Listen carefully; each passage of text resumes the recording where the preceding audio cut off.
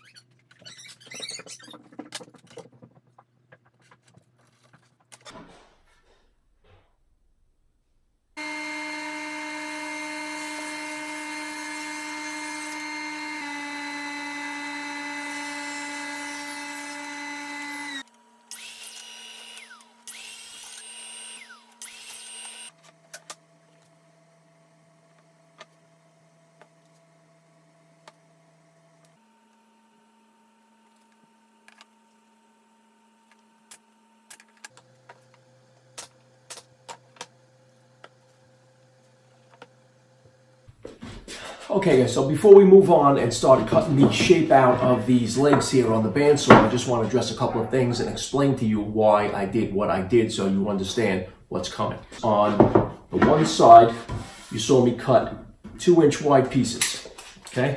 So these are going to be on the face of every side of the box, right, of this linen press. So that's 2 inches. Then you saw me cut a bunch of pieces at 1 1/4. And the reason for that was those are going to, when added to the 3/4 inch material, make 2 inches. So now you have 2 inches on one side, 2 inches on the other, and it's even all around.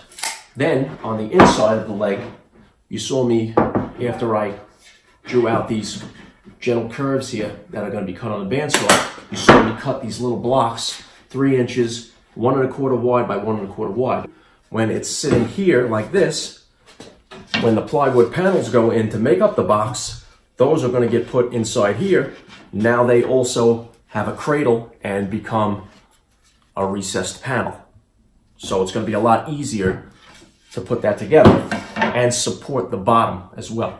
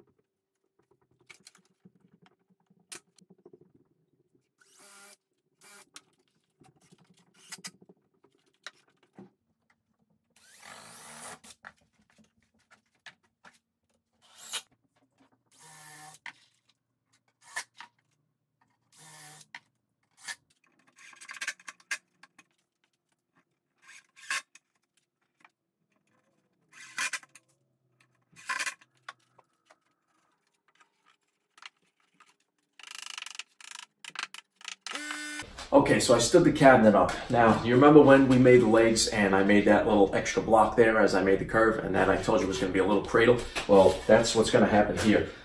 This is going to support the weight of the cabinet bottom, but also hook on there and on the tack in place, glue it up, and then screw it in from the inside, and that'll not only cradle it, but it'll give it the look of a face frame with the curved leg on both sides.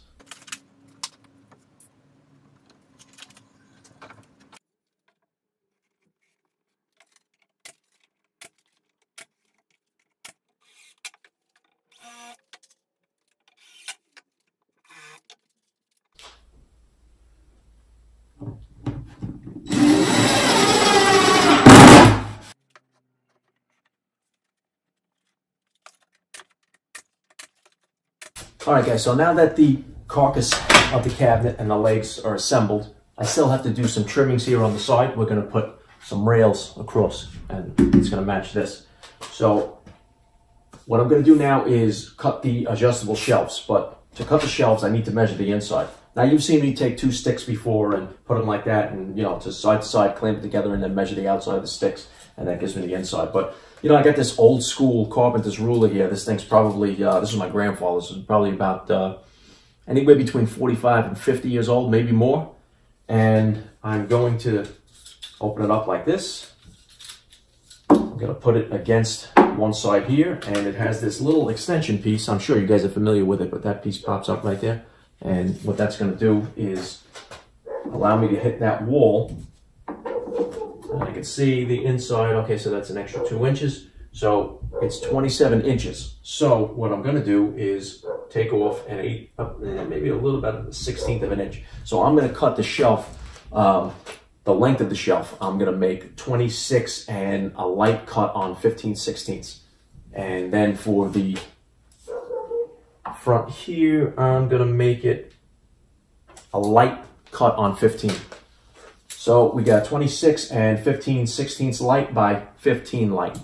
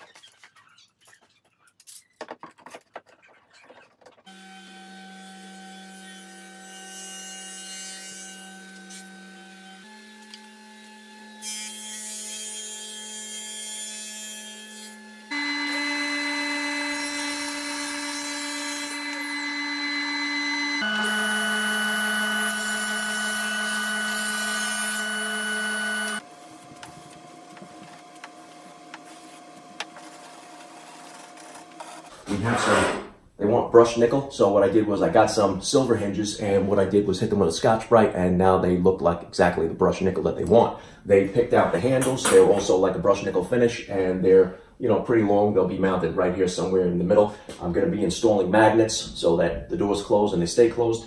The other thing is I removed the glass because for the paint job, I don't want to have to tape everything off, and it'd just be a lot easier, you know, because I'm going to be spraying both sides of the door also. But like I said about the hinges, I didn't install them yet in this video. I'll install them in the next video. This way you can see how everything works, is because I have a certain reveal already for the hinges. Now, they're going to have to be mortised a little bit, but what I'm anticipating is, because this is going to be a waterborne finish and there's going to be so many layers of the milk paint that I'm going to be using, and there's going to be some clear finish also, I'm anticipating some swelling in the wood. It's going to absorb that water, it's going to expand a little bit, and also the thickness of the layers of the paint are going to give me, you know, maybe a little less than a 1/16 of an inch, maybe like a 64th or even a 32nd of an inch of a film. So once that's all said and done, then I'll come in and I'll mount the doors to the hinges so that I can mortise to the correct depth, because I want to maintain at least a 1/16 of an inch gap reveal all the way around. The inset doors are very tricky.